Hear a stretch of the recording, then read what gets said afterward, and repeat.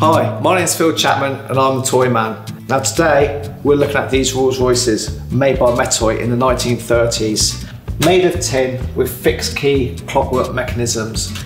This is an early car which came out with a spare wheel, working headlights.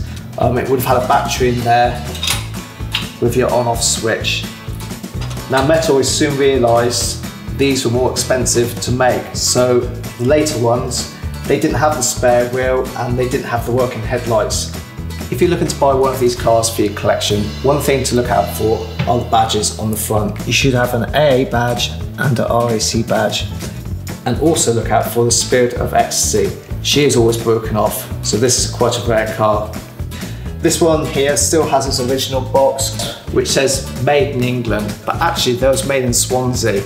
If you ended up having one of these for Christmas or your birthday, your parents have been doing fairly well. These would be reasonably expensive toys to buy at the time, purely because of the size and being tin and clockwork.